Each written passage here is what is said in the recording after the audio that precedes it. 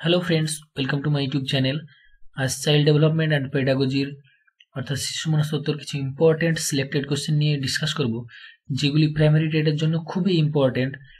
তো শুরু করার আগে যারা যারা আমার চ্যানেলটা এখনো সাবস্ক্রাইব করেনি তারা অবশ্যই সাবস্ক্রাইব করুন এবং পাশে থাকা বেল আইকনটি অবশ্যই প্রেস করুন আমার এই এডুকেশনাল ভিডিওগুলির নোটিফিকেশন খুব সহজেই পাওয়ার জন্য। আর যারা যারা আমার চ্যানেলের সঙ্গে জুড়ে আছেন তাদেরকে অনেক অনেক ধন্যবাদ। ভিডিওটি ভালো লাগলে অবশ্যই লাইক, শেয়ার এবং কমেন্ট করবেন। তো চলুন শুরু করি। ফার্স্ট কোশ্চেন, প্রান্তীয় বাল্যকালটি আসে কৈশোরের পরে, বয়ঃসন্ধির পূর্বে, প্রাথমিক বাল্যকালের পূর্বে, উপরের কোনোটি নয়। তো প্রান্তীয় বাল্য বা ল্যাটার চাইল্ডহুড এটা আসে সবসময় বয়ঃসন্ধির পূর্বে।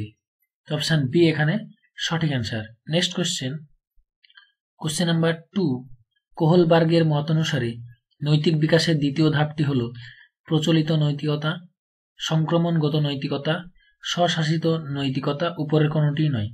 তো কোহলবার্গের যে নৈতিক বিকাশের যে স্টেজ আছে তিনটি, তার আবার দুটো করে লেভেল আছে। তো কি কি?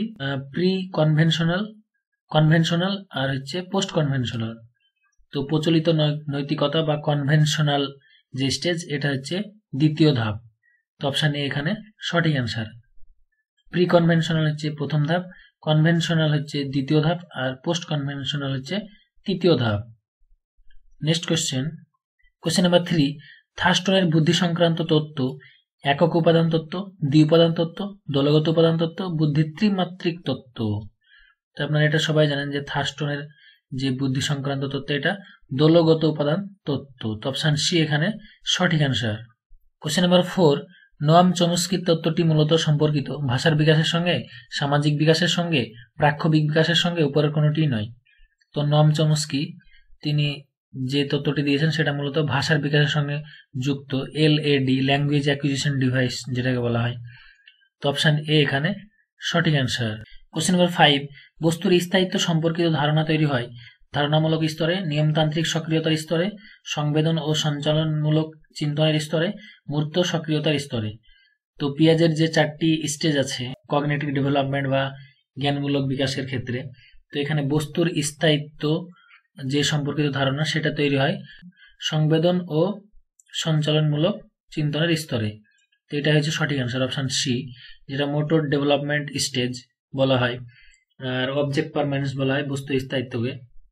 তো এটা যে ধারণা তৈরি হয় এটা সংবেদন ও সঞ্চালনমূলক স্তরেই তৈরি হয়।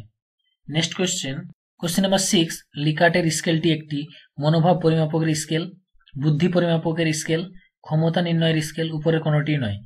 তো লিকার্ট যে স্কেলটি যেটা তৈরি করেছে বিজ্ঞানী রেনসিস লিকার্ট, তো এটি একটি মনোভাব পরিমাপকের স্কেল, ওপিনিয়ন। তো অপশন এ এখানে সঠিক অ্যান্সার।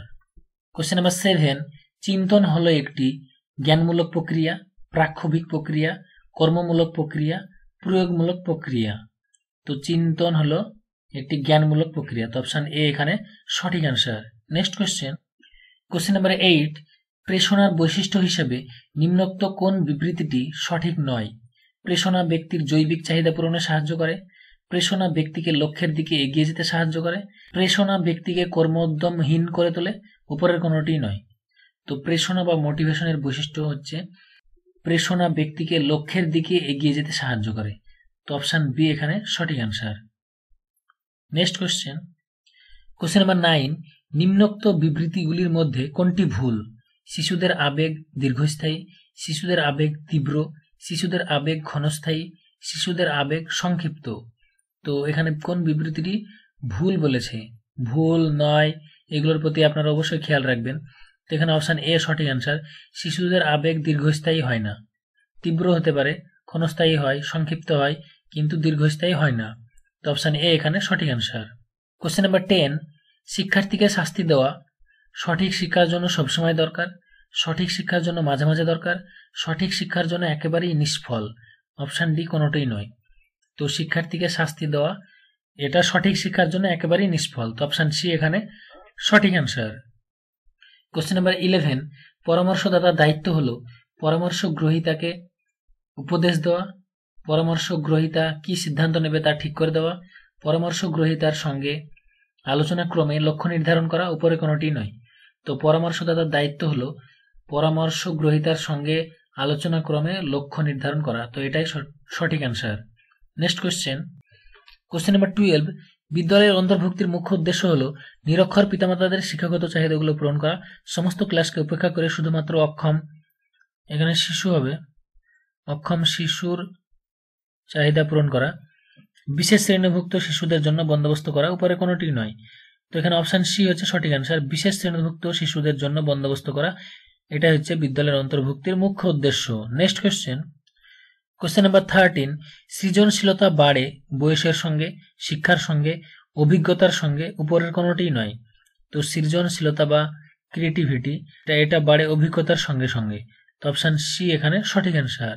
নেক্সট কোশ্চেন নাম্বার 14, 70-এর নিচে বুদ্ধাঙ্ক সম্পন্ন ব্যক্তিদের বলা হয় উন্নত বুদ্ধি সম্পন্ন, মানসিক প্রতিবন্ধী, সাধারণ বুদ্ধি সম্পন্ন, জড় বুদ্ধি সম্পন্ন। তো 70-এর নিচে যাদের বুদ্ধি তাদেরকে বলা হয় মানসিক প্রতিবন্ধী। অপশন বি এখানে সঠিক answer. Question number 15, last question এটি, ক্লাসে প্রায় অমনোযোগী থাকলে ছাত্রছাত্রীকে কঠোর শাস্তি দেওয়া উচিত, বিদ্যালয় থেকে বহিষ্কার করা উচিত, বিদ্যালয়ে পড়াশোনা বন্ধ করে দিতে উপদেশ দেওয়া উচিত, উপরের কোনোটিই নয়। তো এই কোশ্চেনটির অ্যান্সার আপনারা কমেন্ট বক্সে অবশ্যই জানাবেন। এই কোশ্চেনের অ্যান্সার আমি এখন বলবো না। তো যারা যারা ভিডিওটি প্রথম থেকে শেষ পর্যন্ত দেখলেন তাদেরকে অনেক অনেক ধন্যবাদ। ভিডিওটি ভালো লাগলে অবশ্যই লাইক, শেয়ার এবং কমেন্ট করবেন।